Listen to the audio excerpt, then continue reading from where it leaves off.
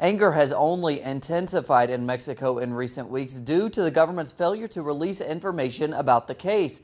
40 days have now gone by since the 43 students were kidnapped. Most believe the police carried out the operation in coordination with gang members. With the latest, here's our correspondent Clayton Kahn.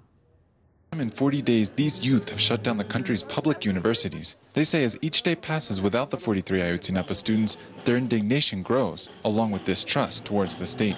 Lo que vemos ahora y nos preocupa bastante es que a pesar de toda What we see now and what worries us is that even with all the pressure, and not just national but international, the Mexican state still continues to string us along and continues to maintain secret what they already know. The 72-hour strike is being organized by students from more than 110 educational institutions throughout Mexico.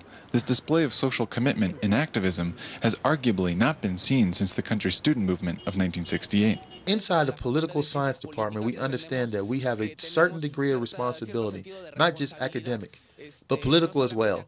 Thus, we believe it is important that the public universities have joined in the mobilizations. As the youth also lay a symbolic siege around the Attorney General's office, supporters echo the distrust of the authorities, claiming that controlling political damage takes priority over finding justice in Ayotzinapa.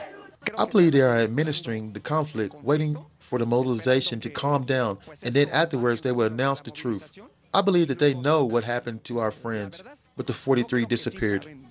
¿Qué ha pasado con nuestros compañeros, con los 43 desaparecidos?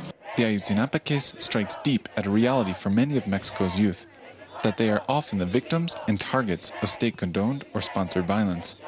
Clayton Kahn, Telesur, Mexico City. And thanks to Clayton.